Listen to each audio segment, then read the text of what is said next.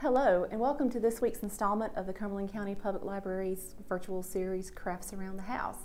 I'm Lisa Dean, librarian at Headquarters Library, and today I'm going to show you some very easy patterns that you can draw to create your own adult coloring pages for hours of de-stressing fun. So let's get started.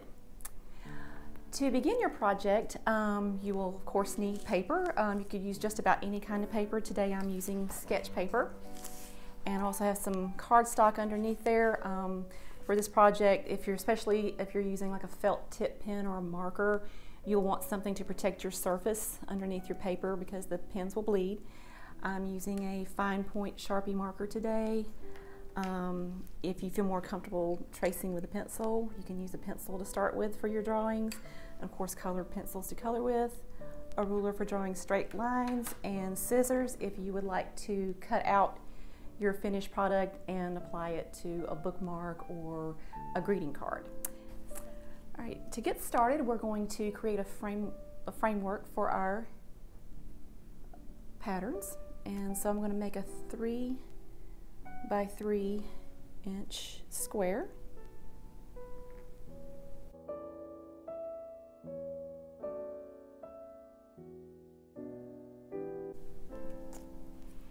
And for this project, what I'm going to do is create sections within the square.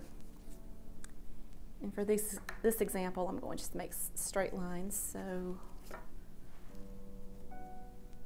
I'm going to measure 1.5 inches in for the halfway mark.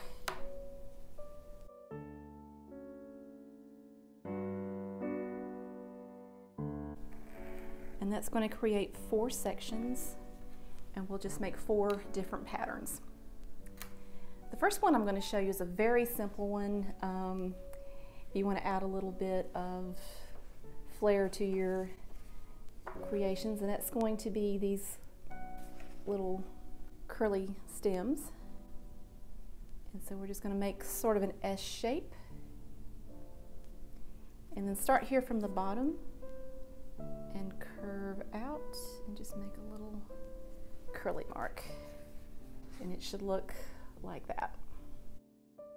And we'll just go up the line, and yours doesn't have to look exactly like this. It's all about what looks good to you. You can make these as long or as short as you like. I'm just gonna make another short little S right here. That's something like what you should have when you are done with this. If you want to make these straight up and down, you can do that as well. The next one I want to show you is a very simple one. It makes a nice background for some of your patterns, and is this scallop shaped design here. And for this one, we're going to start with our ruler so we can make straight lines to run through the square.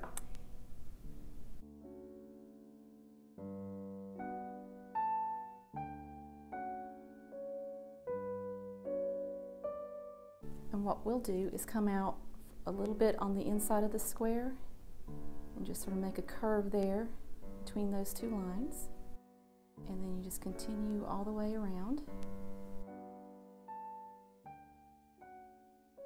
What that should look like when you've finished. All right, the next one we're going to do are these little lines with the rosettes, and we'll try the diamonds with that. And we'll start as we did before. We're going to create S's down here in this square.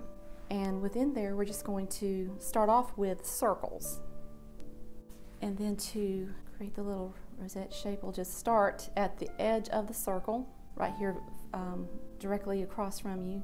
And then you just make sort of a spiral shape. This should look like this. Then if we wanted to add another pattern to that, we're going to make another S shape. And here I'm just going to draw in sort of a little diamond shape, and I'm going to let the line that I've drawn be my guide. And there's my finished product for that one. And the last one I'm going to show you will be how to make one of these right here. And that involves using the ruler. And what we're going to do is divide the square into 8 equal parts. From that point, you'll draw squares within a square. How many you have is completely up to you. It depends on just how detailed you want that to be. And that's all of my squares that I have drawn in here. There's different possibilities with this design. Like you can do alternating black marks, or you can just add colors like in this example, or you can use this same scheme here and just use 2 different colors, and that makes a very interesting design as well.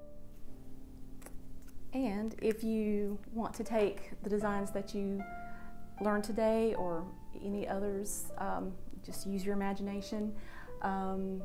This design was based on drawing a circle and then drawing 8 lines and creating for each petal. And then I just took some simple curves, simple lines, diamonds, and next thing I knew I had a mandala. And that's how you create adult coloring patterns. If you enjoyed this program and would like to know more about it or any of our other virtual programs, you can just give us a call at 910-483-7727 or visit our website at www.cumberland.lib.nc.us. Thanks for watching.